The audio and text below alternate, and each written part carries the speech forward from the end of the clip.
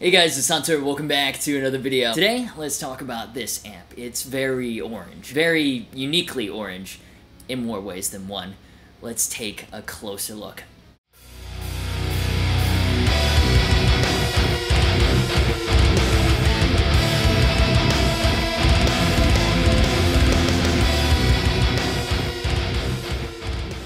So, pretty funny how I got this amp. The orange Rockerverb is one of those incredibly well-renowned flagship big boy tube amps. A lot of people even regard it as the pinnacle of high-gain tube amps. And I've been working with Orange, collaborating with them on content for a few years. We even set a couple of their small amps on fire together in Germany. We wanted to blow them up first, but Tillman said we couldn't do that, so we settled on fire. Compromise. Point is, we've got some history. And they were astounded and low-key a little disappointed that even after all this time, I've never even plugged in once to their flagship. So big tube amps have seen somewhat a resurgence in the last year or so. Like, a lot of people are going back to them because nothing replaces the chunkiness you get with high wattage tube heads.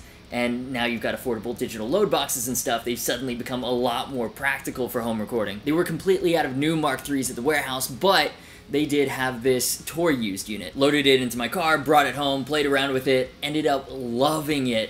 And I was like, yeah, I'm not bringing this back. You know, let me make a video, use it in other videos, but you're not getting this amp back. Since it was already a little beat up, they were okay with that. So that's the disclosure of how I got the amp, and also an explanation as to why there are beer stain rings on the top of the Tolex. So right now, let's jump into a fully produced demo mix. I've tried to go pretty Slipknot-y for this one, not gonna lie. Like, maybe I'm just used to hearing it in that context, but it just sounds right. But I've also tried to get some of that clean channel in there as well, because it's got a really nice one. So yeah, let's hear what it sounds like in a full produced mix, and then let's talk about what this amp is all about and why it has a special place in any amp collection.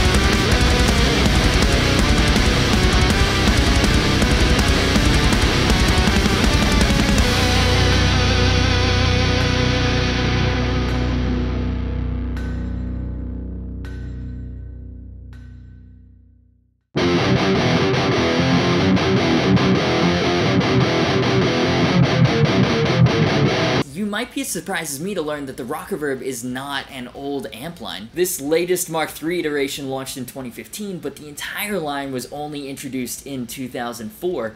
Then a Mark II was released in 2010. So it's been a very progressive, adaptable, fast-moving line, in part because so many artists were quick to adopt it and provide real-world feedback. Like, Jim Root of Slipknot is who I'd regard as the poster child of the Rockerverb series, but you've also got Mastodon, Mikey Demus of Skindred, Attila. Anyways, I found that kind of interesting because Orange has a reputation as a classic amp brand, and the Rockerverb has near, if not already, legendary status, but the actual line is quite recent. But enough backgrounds, I tend to get caught up in the nerdy shit. Let's talk about the actual amp we have here.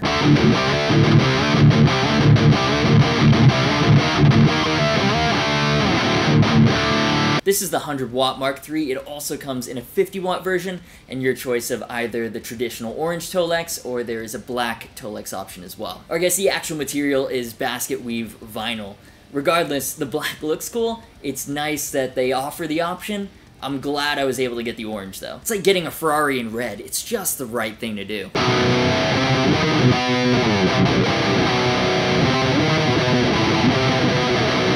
And I love the design philosophy when it comes to the visuals. There are very few words on the front panel, Orange instead opting to show rather than tell. The hieroglyphics are creative enough to be interesting whilst also being clear enough to communicate what everything does.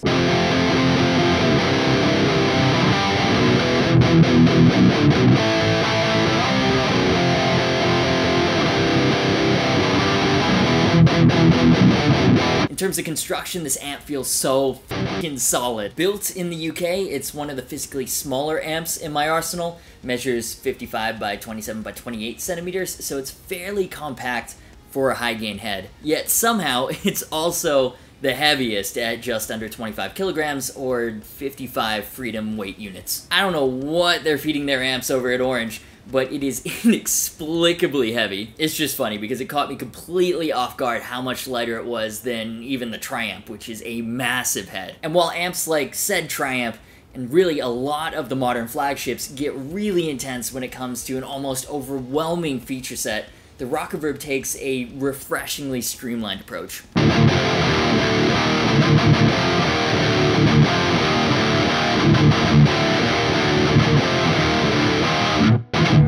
That's not to say it's underfeatured. Orange have focused on practicality. They've tried to make sure you can get right into playing and not get you bogged down in option paralysis. Unlike a lot of other front panels, this one is not panic attack inducing.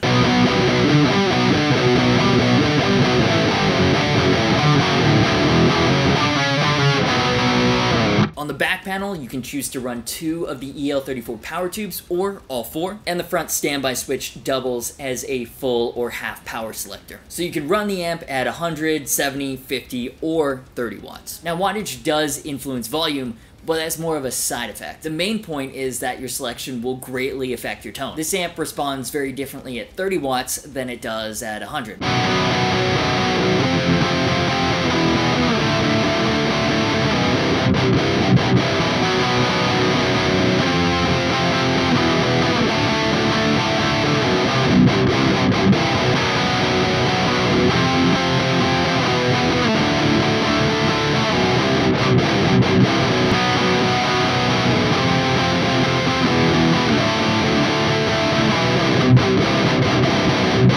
The built-in attenuator is what you'll mostly be using to affect volume. This is smart, because the Rockerverb has very sensitive volume and gain controls. They can change the tone drastically, and in my opinion, the amp sounds its best when it's cranked in 100 watt max power mode. So the attenuator helps a lot, where you can hit that sweet spot for the tones you like, then normalize the volume levels. So there's a control for that on the front, as well as for the valve-driven spring reverb.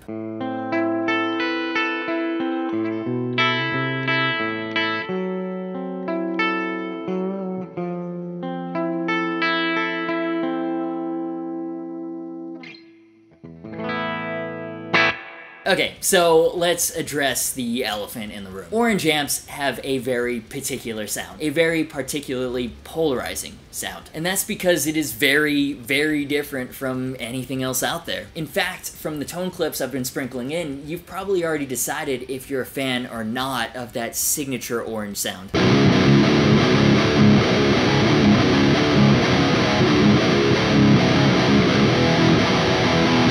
So the Rockerverb's got 2 channels, clean and dirty. Dirty, you get a full EQ section, treble, mid, bass, as well as volume and gain controls. And I like how Orange does this, where the EQ controls have smaller knobs, because those are the ones you'll be adjusting less often. Tone is where the Rockerverb shines. This has one of the nastiest dirty channels on the market.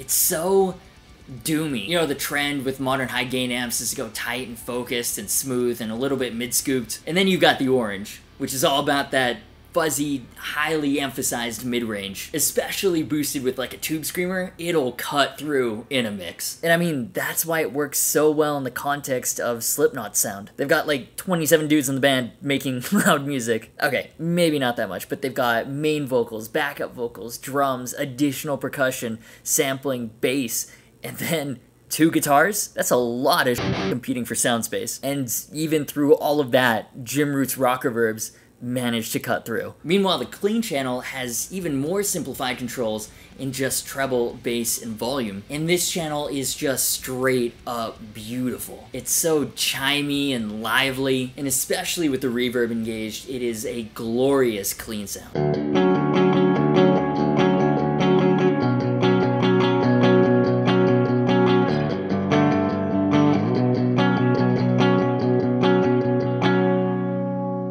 It's pretty funny how this amp gives you either like super nice or super nasty tones. It's like both extremes of the spectrum. One random gripe I have is I wish you were able to easily instantly engage or disengage the reverb while leaving it set to where it is. On the clean channel, love setting it high. It really adds another dimension. It is foot switchable, but the amp doesn't come with a foot switch, so it would have been cool to have that ability somewhere on the front panel. So the Rockerverb is such an interesting high gain amp. I like to think of it as like the Nintendo console of high gain amps. Like Xbox, PlayStation, PC, you can use any of them to play Call of Duty. Meanwhile, the Wii, you're out there swinging a stick, playing tennis or whatever. In the same way, there are a ton of amps out there that with the right EQ tweaks, the right pedals, you can get them in the same tonal ballpark.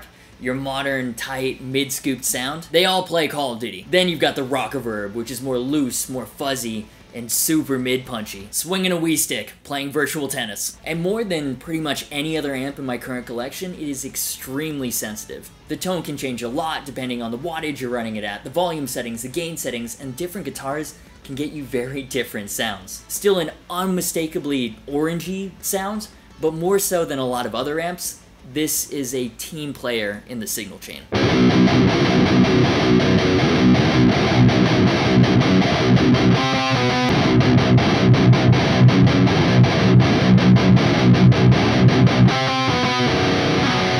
And with 2 very different sounding channels, built-in reverb, and a built-in attenuator, immense weight aside, it's a surprisingly practical head too. I guess final note, let's wrap this up. This is an awesome head. Personally, the Rockerverb isn't going to be my main sound, but as a studio tool to get that signature orange tone, or to blend in with other heads and bring that mid-punch, it is an absolutely indispensable head in any amp arsenal. So that's the end of this video. Drop a like if you enjoyed it. Of course, these are just my opinions. I would love to know what you're thinking down in the comments. Thanks to Orange for letting me keep this amp and for sponsoring the video. Shout out to Luke for nailing the demo mix. Social media, merch, and Discord server links are in the description. As always, thank you so much for watching. You've been awesome, and I'll see you for the next video.